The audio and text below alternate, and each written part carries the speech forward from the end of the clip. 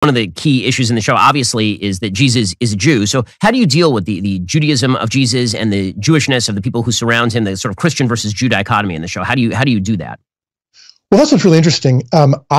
This is probably the most Jewish show in the world, even though I'm a Gentile and a Christian, but Jesus was Jewish. His followers were Jewish. It's an extraordinarily Jewish story. In fact, even those who don't believe that Jesus is the Messiah, which is obviously the viewpoint of the majority of Jewish people, can still, and we've heard from tens of thousands of Jewish people, many of whom, again, aren't believers, who've said they appreciate the attention to the Jewish faith. I think sometimes there's a misconception that Jesus came along and said, all right, I'm going to upset the apple cart to the point where I'm going to actually turn the whole Jewish faith on its head. He actually didn't. He was a practicing Jew. He was an observant Jew. He went to synagogue. He prayed the prayers, the morning and evening prayers. We show all of that.